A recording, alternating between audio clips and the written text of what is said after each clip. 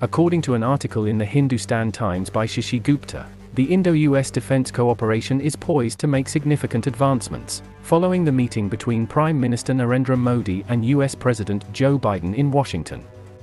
The Pentagon has proposed offering New Delhi the Stryker family of 8x8 armored fighting vehicles, upgrades for its M777A2 towed howitzers, MQ-9 Reaper drones, and the transfer of technology for the manufacturing of GE F-14 aircraft engines in India.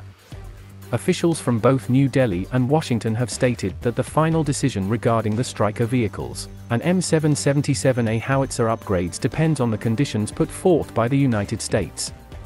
These defense equipment deals will play a crucial role in the outcomes of the visit, along with the signing of a $2.7 billion chip plant deal with Micron in India, and an agreement on quantum computing and artificial intelligence. The United States has also offered to upgrade India's 155mm M777 howitzers with precision-guided long-range ammunition to address the artillery challenges faced on India's northern borders. India currently possesses 145 M777 howitzers, 120 of which were manufactured by Mahindra Defence Systems in collaboration with BAE Systems. The relatively light weight of the M777 enables it to be transported by helicopter to mountainous regions in case of emergencies in Jammu and Kashmir or Arunachal Pradesh. While India and the US have a Memorandum of Understanding, MOU, on cybersecurity cooperation, this visit will further strengthen the ties between the two nations.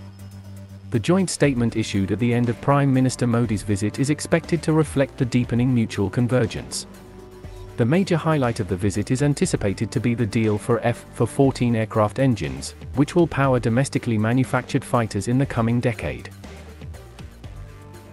Additionally, the acquisition of hunter-killer Reaper drones will enable India to address the challenges posed by China, which possesses armed drones and has also supplied them to Pakistan.